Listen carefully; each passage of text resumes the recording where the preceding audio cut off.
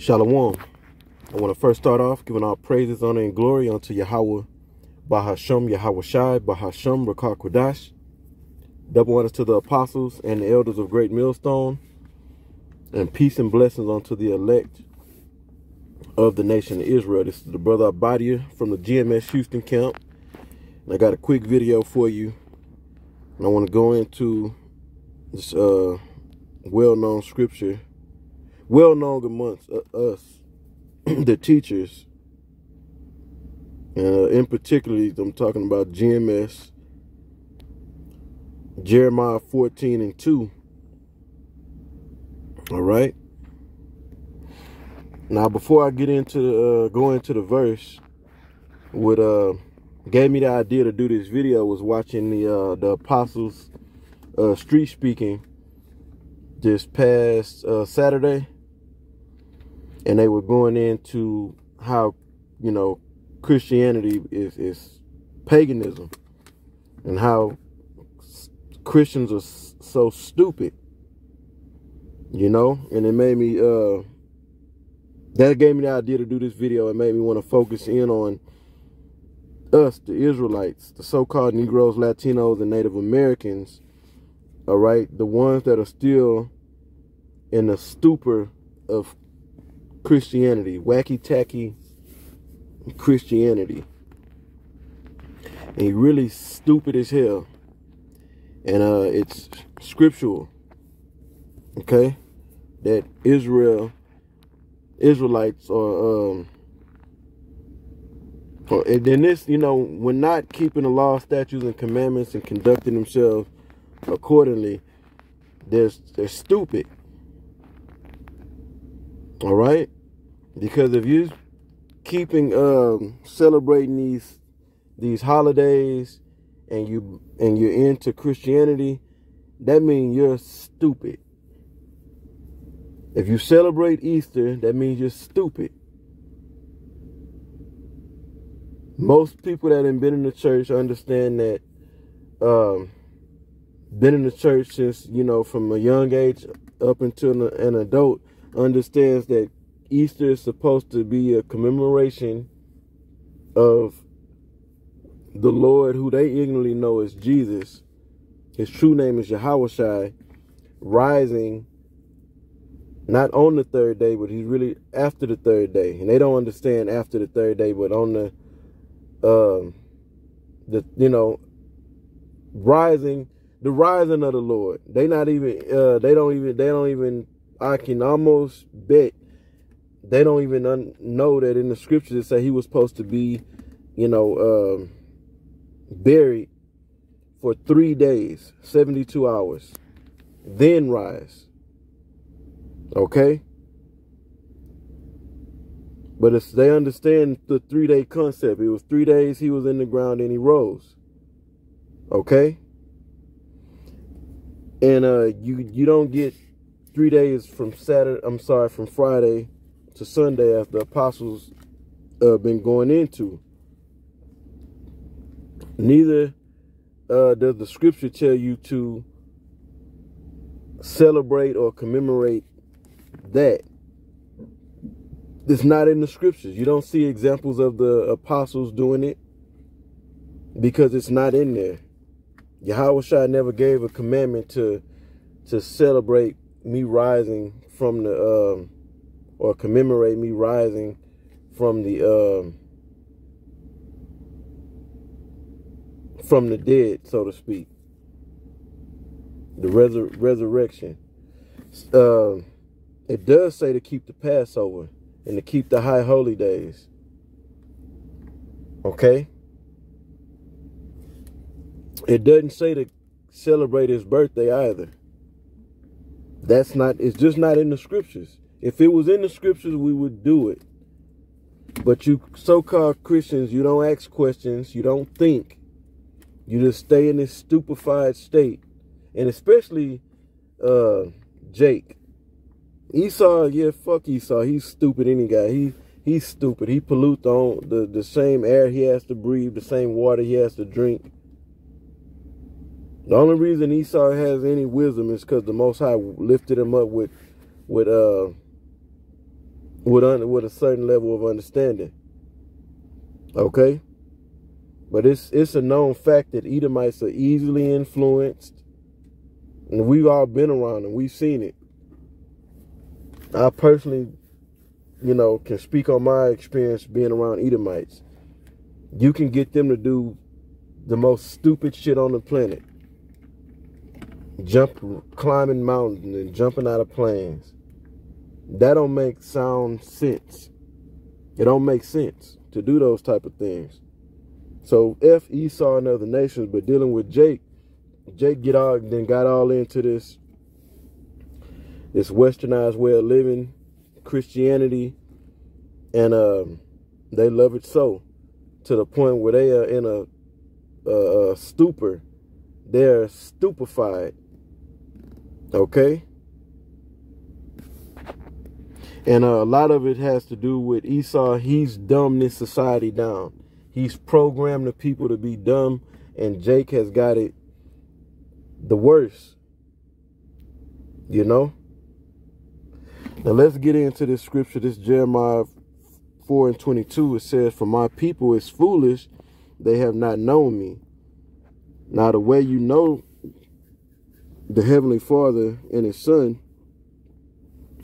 is through obedience. And we what do we measure obedience by? By the law, statutes, and commandments. Okay?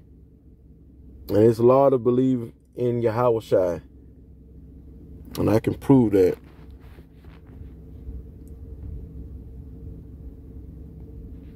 Give me a second to find the scripture. All right, so I found the scripture. This is 1 John chapter 3, verse 23. It says, "And this is His commandment." Well, let me start at verse 22. This is 1 John 3:22. It says, "And whatsoever we ask, we receive of Him." Talking about of Yahushua, who the world ignorantly called Jesus, "because we keep His commandments." Check that out. Let me read that again. It says, and whatsoever we ask, we receive of Him because we keep His commandments.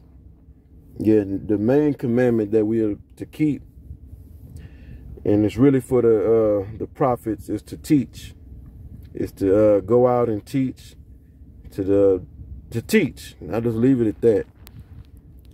That's why He stressed basically 3 times to Peter in John the 21st chapter about feeding the lambs. In other words, teaching the lambs, or the lost sheep of Israel. In other words, it says, "And do those things that are pleasing in His sight." What's pleasing in the sight of our Heavenly Father and His Son?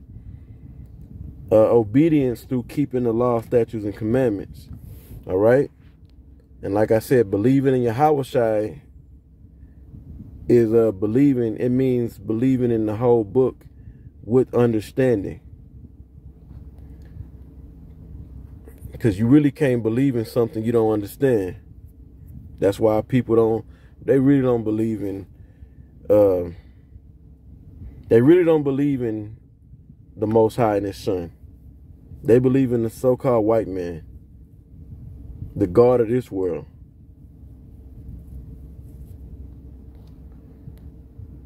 Esau. 1 John 3:23. "And this is His commandment." Check it out. Because it says right here in this verse, whatsoever we ask, we receive of Him because we keep His commandments. Then it goes down here. It says, "And this is His commandment, that we should believe on the name of His Son, Yahushua Mashiach, and love one another as He gave us a commandment." And we know that love, according to John 6? I'm sorry, 1 John 6. It is 2 John 6. Shame on me. It's keeping the law, statutes, and commandments.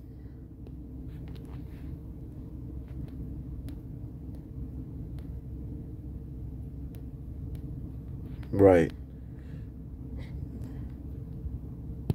So we know that's what love is. It's keeping commandments. And it's a commandment to teach. It's a commandment to believe on the name. I'm reading it right here, the name of Yahweh Shah Mashiach. All right. Well, let's go back to Jeremiah 4:22.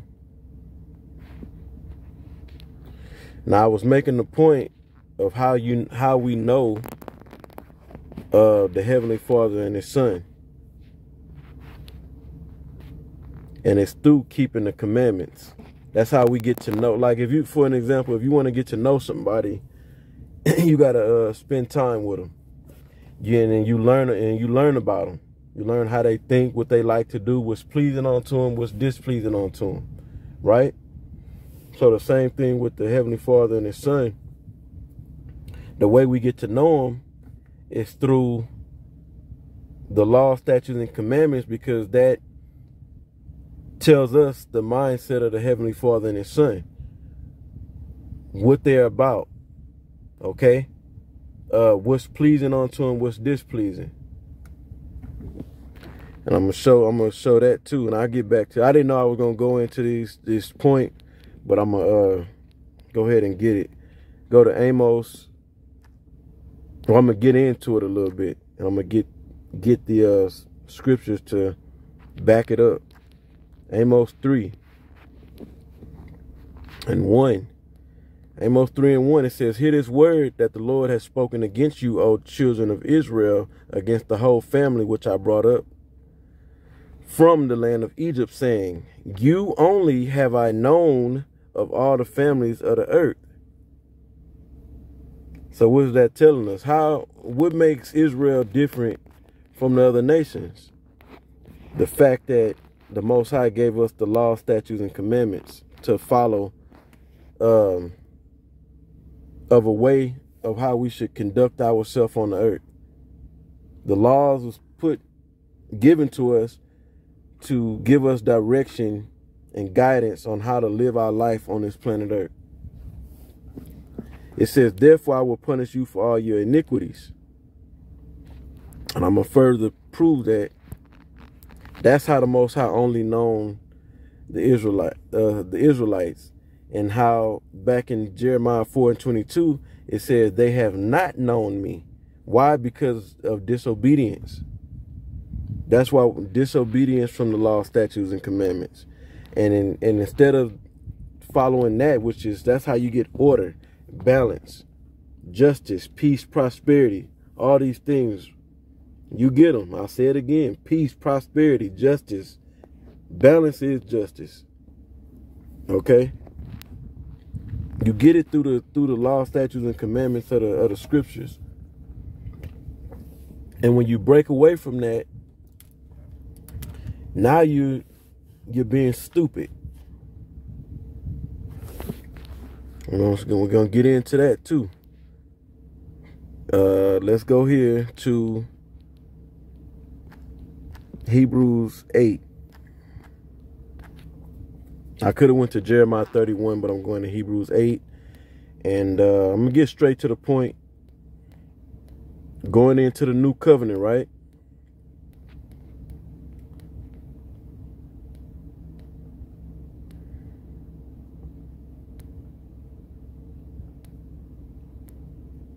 So it tells us, if we read up, that the new covenant is the Most High putting the laws writing the laws in our mind and in our heart. Let me go ahead and read it. Okay, let me read it. Hebrews 8:8. "For finding fault with them, he said, Behold, the days come, said the Lord, when I will make a new covenant with the house of Israel and with the house of Judah, because the kingdom was split." Okay? The house of Israel is talking about the so-called Latin tribes. Okay? Ephraim through Issachar.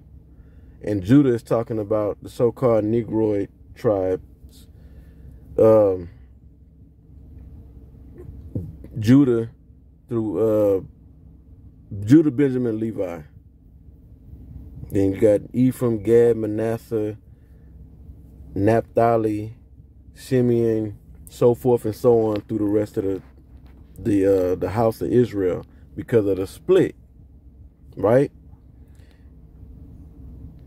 Hebrews 8:9, it says, not according to the covenant that I made with their father in the day when I took them by the hand to lead them out of the land of Egypt, because they continue not in my covenant, and I regarded them not, said the Lord. For this is the covenant that I will make with the house of Israel. Now it's saying the house of Israel. It's talking about Israel coming back to get together. The whole house, meaning the whole house of Israel.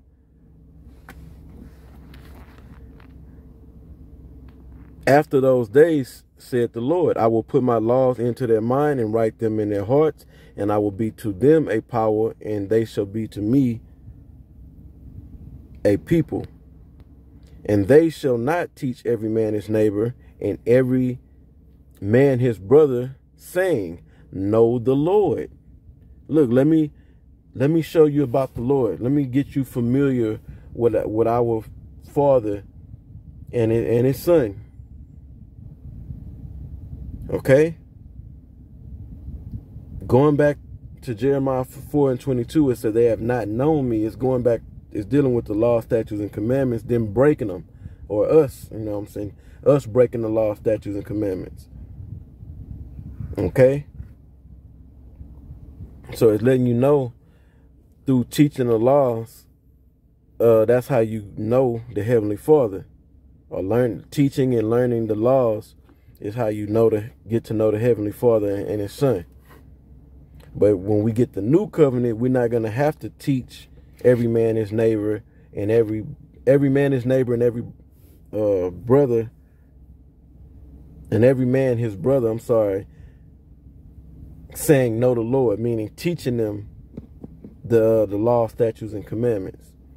For all shall know me from the least to the greatest. Why? Because we're going to have the law, statutes, and commandments programmed in us.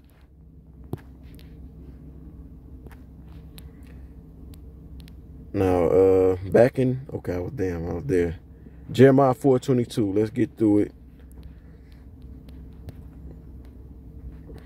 Jeremiah chapter 4, verse 22. Again, for my people is foolish, they have not known me. Just went into that, what that's dealing with.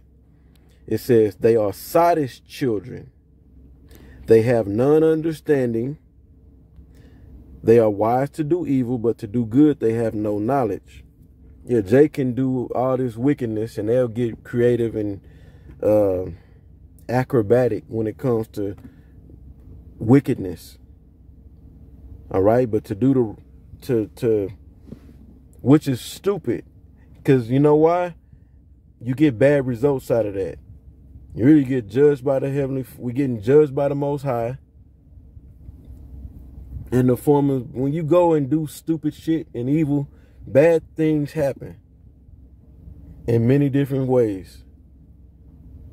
So it really was and then when it happens, you go and do stupid shit. You even say, damn, I was being stupid. That was stupid of me. When you follow the law, statutes, and commandments, for example, keeping, I'm gonna use the high holy days, keeping the Passover, keeping the Feast of First Fruits, the Feast of Tabernacles, so forth and so on. That's a wise thing to do. There's understanding in that. There's no understanding in Easter. It don't even add up. It don't make sense.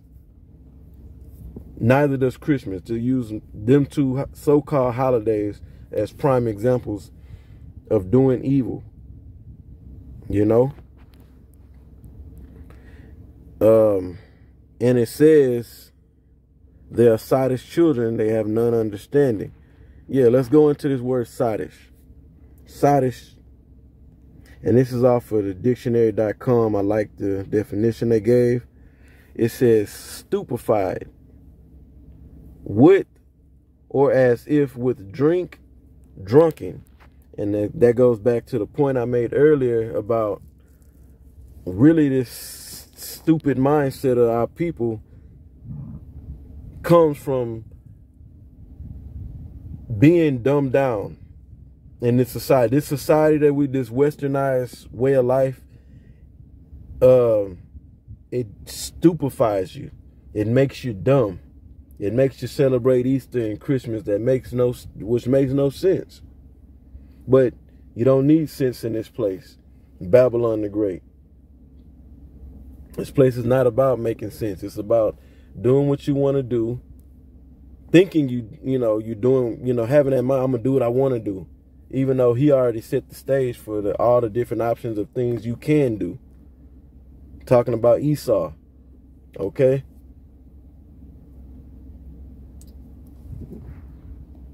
Right, this horrible culture over here on the western side of the world,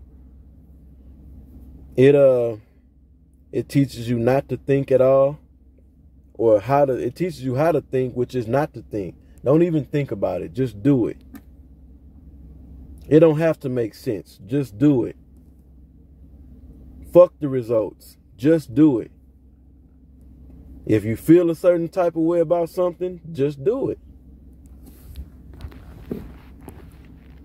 That drunken that's the wine, Esau's wine. That's why Jake is so stupid. All in the evil shit. All in with no one, dealing with no understanding, because they've been saturated, indoctrinated with Esau's wine, which is Christianity, democracy, the abominable acronym, so forth and so on. The makeup of this system, the common denominator ideas that we all were taught.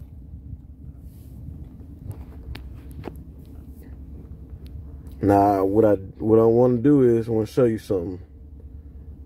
I'm gonna go right here. Uh-oh, not there. And I'm gonna type in stupid.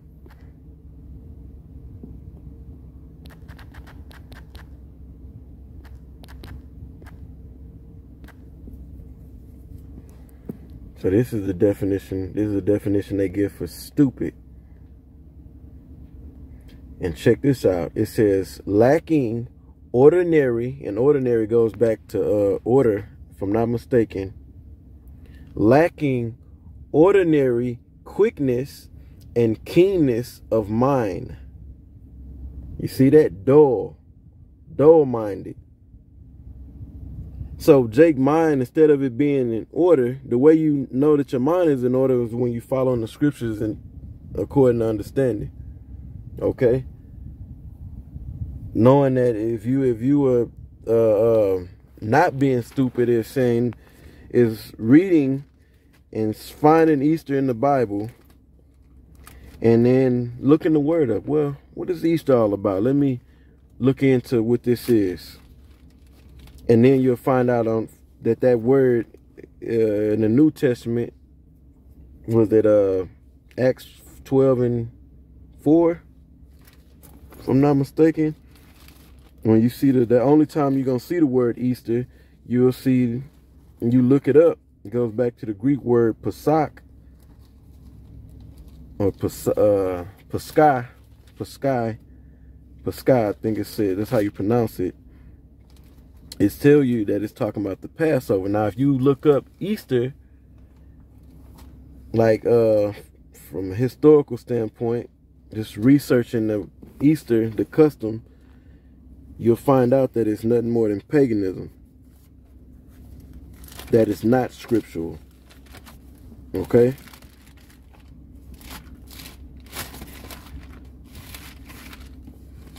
Make sure I'm right on that.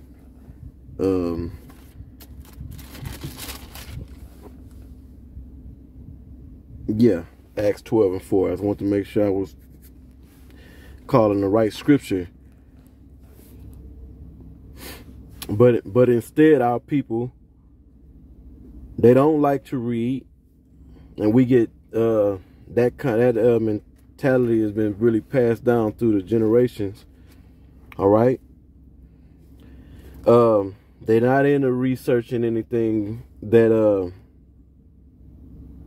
that can benefit them, really, unless they can see a corruptible crown as the reward. Okay, meaning they'll go, for an example, like Mike Tyson. I use Mike Tyson for an example. Mike Tyson studied, and did, in other words, he did his research and his studying on boxing because he could see the carnal reward or the corruptible crown, being the heavyweight champion of the world. That was in his mind. One day I'm going to be the heavyweight champion of the world. You see? So that goes for whatever Jake may be into. They'll do some research and some studying if they can see a reward on this earth that's going to benefit them with clout and money. Status and money. All right? Now, to not be sottish or stupid, your mind needs to be working in an ordinary fashion. In order, in other words. Without which you get that from the scriptures. So without that, you're lacking ordinary quickness and keenness of mind. And you can tell Jake plain out this information. They still like, I don't know. Stupid as hell, man. Straight up. So I'm going to end the video right there, Lord willing. It was edifying, and until the next one, I say shalom.